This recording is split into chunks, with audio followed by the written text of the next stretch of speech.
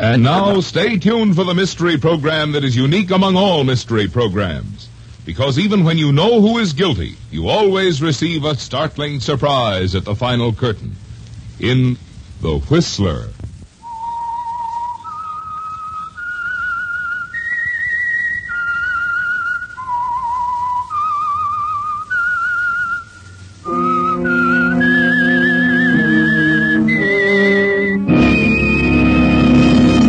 I am the Whistler, and I know many things, for I walk by night.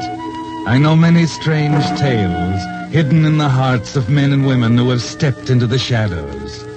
Yes, I know the nameless terrors of which they dare not speak.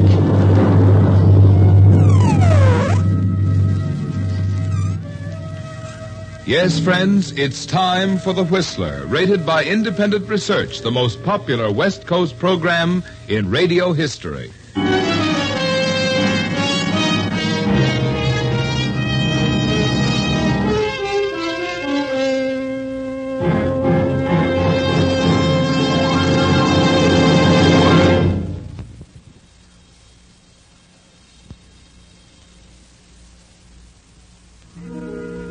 And now the Whistler's strange story. Package for Emily.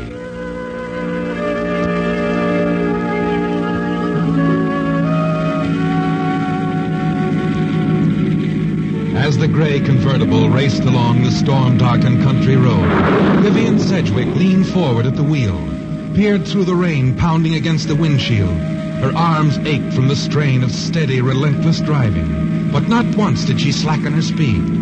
Even as the car skidded around the curve, turned into the main highway that ran parallel to the railroad tracks, her foot remained on the accelerator, down as far as it would go. Nervously, she glanced at the clock on the dashboard.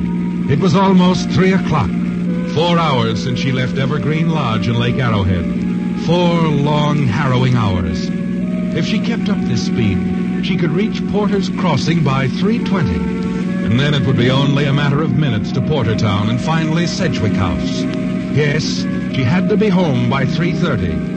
And as her car raced on, Vivian found it difficult to believe that only yesterday morning she'd been a very happy young woman, busily packing for her Lake Arrowhead trip.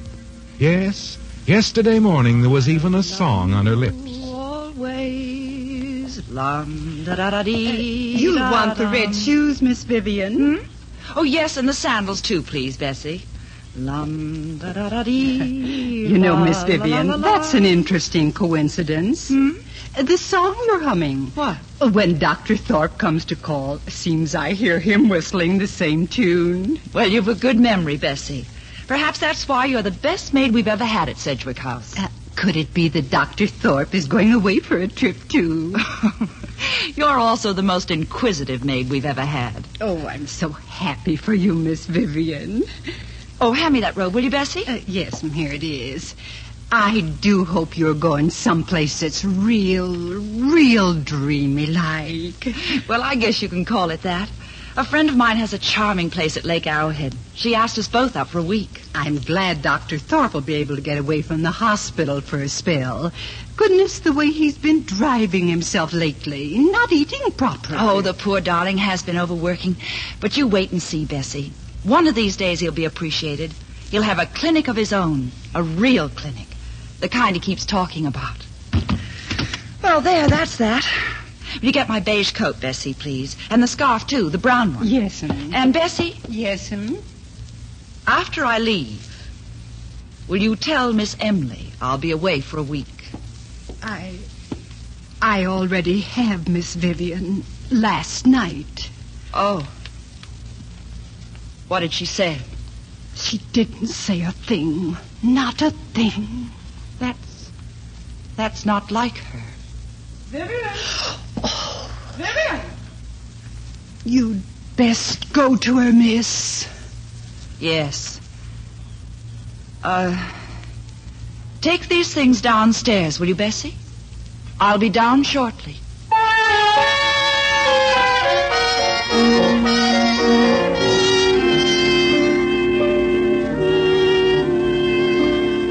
The gaiety that filled your heart only a few moments ago is suddenly frozen. Yes, the bittersweet sound of Emily's voice can do that, can't it, Vivian? Reluctantly, you walk down the hall to her room. Emily, your stepmother, slightly older, much more beautiful than you, infinitely more dangerous. The woman who turned your father's life into a nightmare until finally he found escape by suicide. Now, the power of wealth, the Sedgwick fortune is hers. Emily can buy anything she wants, even the one thing you want most, Dr. Kenneth Thorpe. That's why you've got to get him away from Emily for just a week and make him yours. Nothing must prevent that. Nothing. Emily is sitting up in bed, reading. She looks up, even with a weak heart that almost makes for an invalid. She's a beautiful woman, isn't she, Vivian? What is it, Emily? I'm expecting my package of sedatives this morning. Will you see if the mail has come? You could have called Bessie to do that, Emily. Of course. But I assume she was rather busy getting your things together for your little trip. Oh, how I envy you, darling. The mountains are delightful this time of year. And Evergreen Lodge at Lake Arrowhead. An enchanting place, really. Too bad you can't join us, Emily. I can't tell you how happy I am that the hospital finally gave Kenneth this free time. Been eavesdropping again, have you? 1 week up there at the lodge. With you, we'll make a different man out of Kenneth. Won't it, darling? There's no danger of what you're thinking, Emily. He'll make it. How nice. How very, very nice. Now you'll be able to discuss your dreams of the future together. Kenneth with his new clinic, and you, his noble wife. Tidying up shop, bringing new little doctors into the world. You can't stand it, can you? My father's out of the way. You have his house, his money. But that still isn't enough for your empty little life, is it? Darling, your fangs are showing. Whenever I'm near you, Emily, I like to dress for the occasion. You'd like some of that money for yourself, wouldn't you, darling? So you could buy Kenneth his dream, his clinic. That would be one way of getting him. I don't have to win his love that way. Then what is your technique? Being his sweet, adorable girl who uses all the advertised products? Emily, you know I've loved Kenneth all my life. Then I should think you've had more than your share. Now it's my turn to love him the rest of my life. Oh, dear, it's probably that hard Mrs. Fenway. She said she'd call. Hello? Emily? Well, hello. We were just this minute talking about you, Kenneth, darling. I'll take it, Emily. I was so delighted to hear about your little vacation. Oh, you'll love it up there. Is Vivian there? I said I'll take it, Emily. Oh, yes. Yes, she's here, Kenneth. Just a moment. He wants to talk to you, Vivian. Thank you. Hello, Kenneth. Vivian, I had to call you right away. The most wonderful thing has happened. Oh, what, Ken? Well, it's just unbelievable. I can't go into too much detail now, but the clinic, Vivian. I'm getting my clinic. The clinic? Oh, that is wonderful, Kenneth. But who? I mean, how did it happen? Well, the funny part of it is I don't know. A guardian angel, I'd say offhand. You know how some of these millionaires are. Like to stay behind the scenes. Yes. Yes, I know. But how is it that you were chosen? Well, I haven't been. Not exactly, anyway. First off, I've got to submit a formal report on what I think a modern clinic should be like. Have to start on it right away. Right away? You mean the trip you... Afraid so. I'll have to cancel it, Vivian. Oh, but couldn't you work on the report up at the lodge? It's an ideal place, really. I could do the typing. No, Vivian. I'm afraid it's out of the question. I really should stay here in the event something pops suddenly. Why don't you go on ahead? Oh, Kenneth, you promised.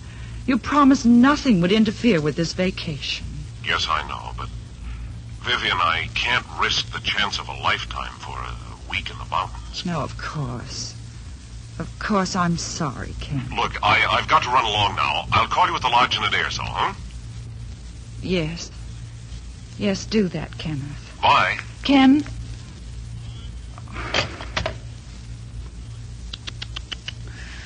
Our little vacation's been spoiled, hasn't it, darling? Your grief overwhelms me, Emily. Now, darling. I'm even more overwhelmed by your split-second timing. What in the world are you talking about? You honestly think you have a chance, don't you? You think you can get him away from me by buying him his clinic. If Kenneth has been given a clinic of his own, this is the first I've heard of it. It's a clever device, Emily. Keeping your magnanimous gift a secret. Oh, yes, let him be grateful first. Blindly grateful. And then at the right psychological moment, tell him he owes it all to you. Really, Vivian, aren't you? You don't deny it, do you, Emily? Kenneth is a very desirable specimen of American manhood, darling. I think if I made up my mind, I might do anything to have him for myself. Listen, Emily. You've taken everything from me, but you won't take him. I'm warning you. For all your charms, all your subtleties, you'll never get him away from me. Do you understand? Never.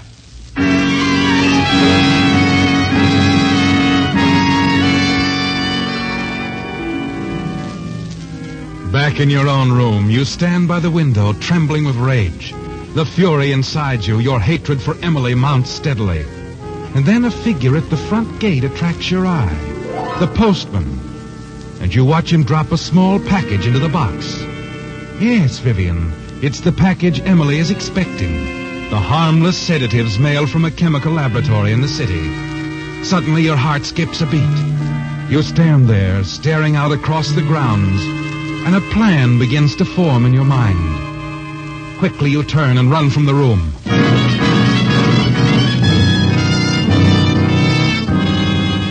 Moments later, you're in the downstairs hall, hastily throwing a raincoat over your shoulders. You open the front door and go to the mailbox. Yes, there it is, with a package safely hidden in your coat pocket. You return to the house. Miss Vivian? Oh, Bessie. I was just about to go out for the mail. I already have it. Was there something for Miss Emily? No, just a letter. For me. But didn't Miss Emily's package of sedatives arrive? No. Miss Emily's package didn't arrive.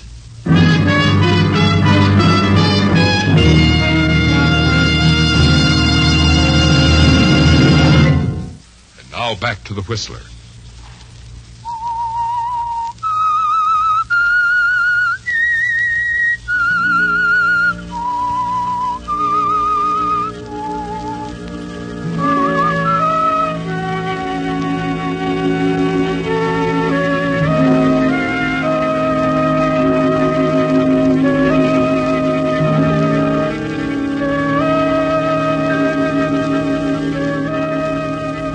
You've made a decision, haven't you, Vivian? In a split second, it all occurred to you.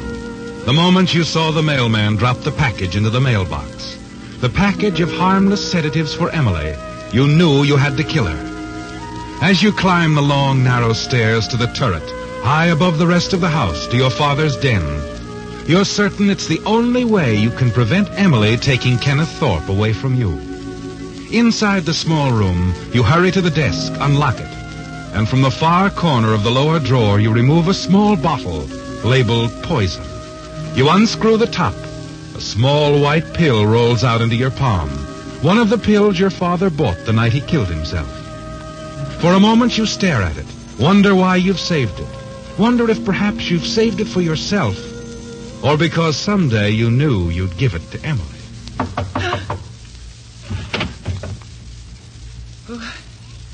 Who is it? Bessie, Miss Vivian. Oh, come in, Bessie. I was just wondering, will you be going up to Evergreen Lodge after all? Miss Emily seemed to think you'd changed your mind. Of course I'm going. I haven't changed my plans in the least. Not in the least.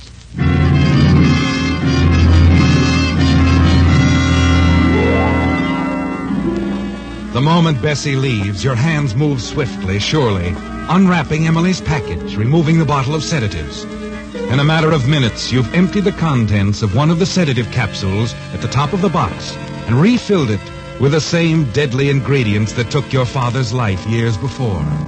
You know the nature of the poison, that it doesn't lose its strength, and you feel strangely exultant as you think of Emily going in the very same way. And it's going to be simple, isn't it? Only a matter of rewrapping the package, applying the same address label after you've steamed it off the original package, and then remailing it. Yes, Vivian, the postmark, everything must be the same. Emily's package must arrive in perfect condition.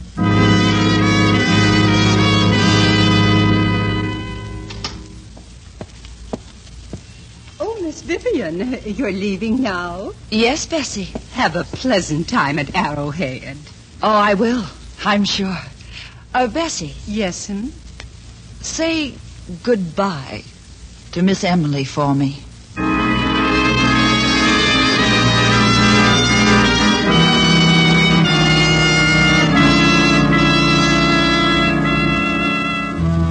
An hour later, as you reach Los Angeles and drive toward the chemical laboratory that sent Emily's prescription, the freshly wrapped package with the laboratory's label on it is on the seat beside you.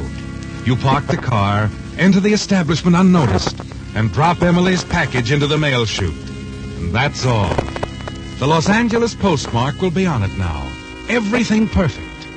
By late tomorrow afternoon, the package will be in Emily's hands. Now you can forget it. Put it out of your mind as you get back in the car and drive on to Arrowhead.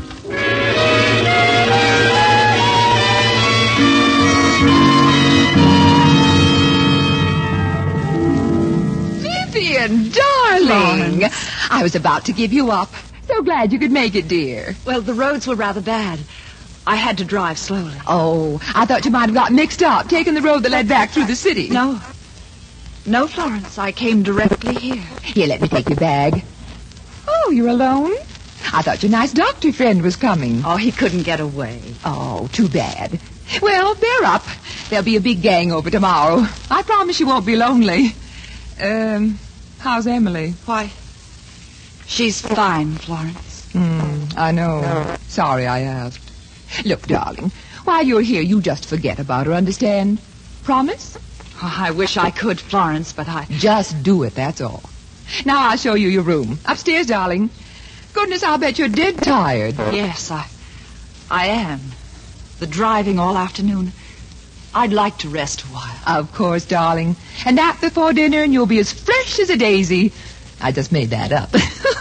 Come along.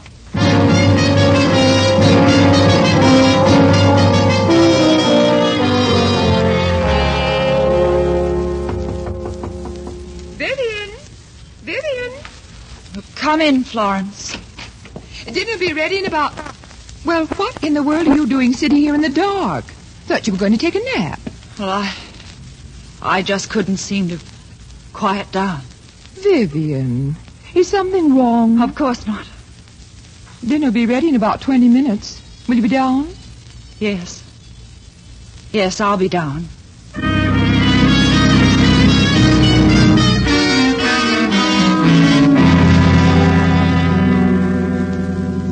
And would you believe it, Vivian? Right in our own mad little group. His wife didn't know a thing about it. Of course, I'm so suspicious by nature, I should have caught on at once. Why, Well, what's the matter, darling? I'm sorry, Florence. But you'll have to excuse me. But, darling, your dinner. You haven't even touched a thing. Oh, I know. I'm sorry, but I'm not feeling very well. I'll be all right in the morning, though. I'll see you then. Well, whatever you say, Vivian.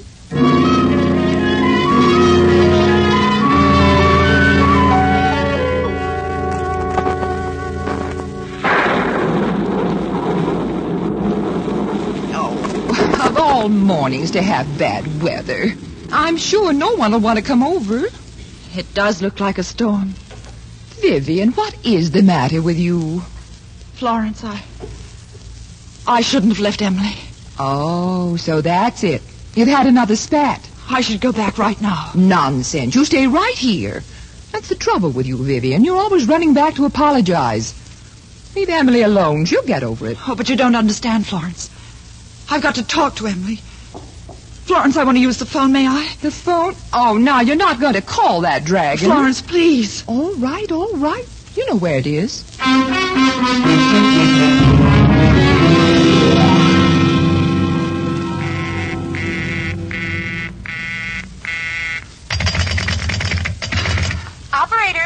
Operator, my number. Are you trying it? I'm sorry, but that line is still busy. Would you kindly place your call later? Busy?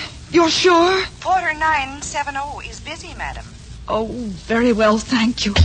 No luck? I can't understand why it should be busy. Oh, darling, nobody ever gets me. My line's always busy. Yes, but Emily... I can't understand why today of all days her phone should be busy. I still don't see why anyone should feel obliged to apologize to Emily. I don't want to apologize, but I've got to speak to her right away. Well, all right, darling, all right. Try the number again. Oh, operator. Operator? Hello. Would you try my number again, Porter 970? The circuits to Portertown are busy now, madam. I'm sorry. Oh, Vivian, you're working yourself up into a perfect frenzy. Florence, I've just got to drive back home. I've made a terrible mistake. But you can call later. No, I can't wait. Emily wasn't feeling very well when I left, and I've got to get back now. All this sudden solicitude for Emily's a bit baffling. I must say It's more than solicitude, Florence. And I've got to go. I must leave right away. Leave? But, Vivian, I don't understand. You were going to stay a week. I know, Florence. Oh, please forgive me. Look, I'll be back. I'll leave my things. But now, I've got to go, Florence. I've got to hurry.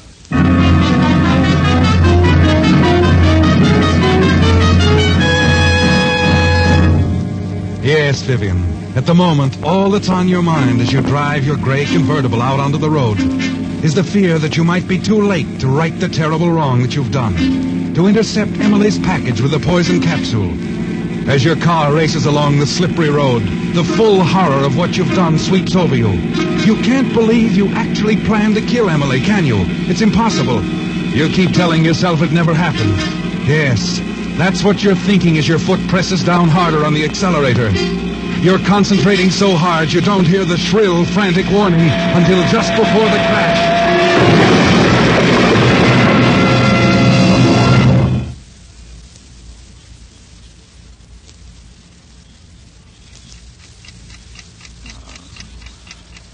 Vivian. Vivian. It's Ken, darling. Can you hear me? Ken. Oh, Kenneth. You're all right now. There was an accident. You're at the hospital. Accident? No, easy. Kenneth, how long have I been here? You've been unconscious for 24 hours. You kept calling my name. And Emily's. The doctor sent for me. Where is Emily? Now, darling, don't you think about Emily. Just... Kenneth, where is she? Please, you mustn't excite yourself, darling. Just... Kenneth, what is it? Where's Emily? I wasn't going to tell you, but Emily died last night.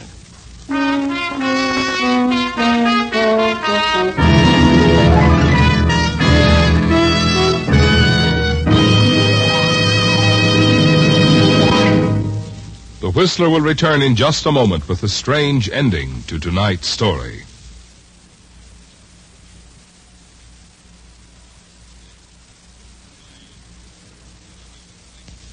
And now back to the Whistler.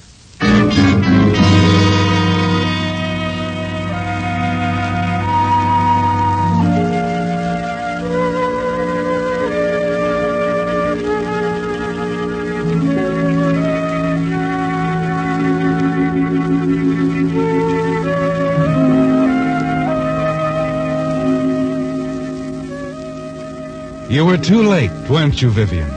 Too late to stop the terrible thing you started. And now it's all over. Emily's dead. Later that afternoon, an ambulance is bringing you back to Sedgwick Manor. You think of Kenneth riding in the car ahead. Kenneth still doesn't know, does he, Vivian? He doesn't know that you were responsible for Emily's death. Yes, you've got to tell him, haven't you, about the poison capsule. And you shudder a little to think of the look on his face when he finds out. As he carries you up to your room and places you gently on your bed, you realize you can't delay another moment. Kenneth, there's something... Easy now, dear. Better be quiet for now. Oh, but Ken, Shh, I'll do the talking. I haven't told you. I heard from Dr. Morris last night. You remember him, don't you? Yes. Back east, isn't he? Uh-huh. He called me about the new clinic. Seems he's been giving me quite a build-up to the people sponsoring the project. What? They're in the east? Yes, a group of Boston men. Well, Dr. Morris seemed quite certain the clinic could be mine. But I thought that Emily... What's that? Oh, Kenneth, you must listen. Oh, that must be my call from the coroner's office. They'll tell me the results of the autopsy. Be right back. Oh, but Ken... Oh, yes? Yes, this is Dr. Swanton. Excuse me, Miss Vivian. Yes, Bessie. What is it? I just wanted to know what I should do with this package. Bessie, where did you get that package? It just came in the afternoon mail. It's for Miss Emily. But that's the package I mailed her. Well, the autopsy is just as I thought. Death by natural causes. Oh, Kenneth, Oh, thank heavens. Oh, the package came a whole day late. Package? Yes. Oh, Kenneth, that's what I was trying to tell you. I mailed this package The postman said he was sorry the package came a day late. But you know what? He said it was your accident, your own car running into the train yesterday, that delayed the mail.